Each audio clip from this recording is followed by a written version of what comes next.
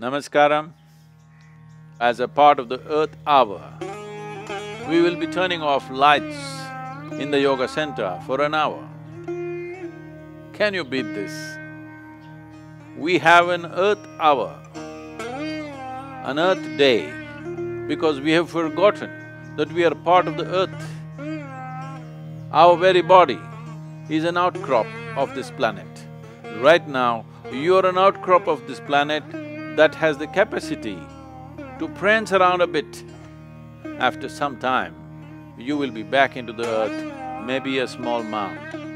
We need to understand that if we want to live well, the planet has to be well. So as a part of this, please join us in turning off your lights and your automobiles. From 8:30 p.m. to 9:30 p.m. on 24th March, wherever you are on this planet, spend this hour outside if you can. Try and be in touch with nature. The air that you breathe, the land that you walk upon, the water that you drink and the food that you eat, see how you can connect with this. And on a daily basis, create ways for yourself to be in touch with the planet. If your bare hands and feet, particularly the palms and soles, come in touch with the earth on a daily basis, it will enhance your experience of life and will lead to much health and well-being. Whatever you do, make it as conscious as possible.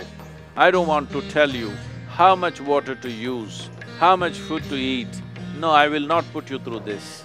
But please do everything that you do, because everything that you do, in some way you consume a part of this earth. Everything that you do, please do it consciously, and I'm sure once you are conscious, you will definitely do the best that you can do, and that will make a big difference to this world.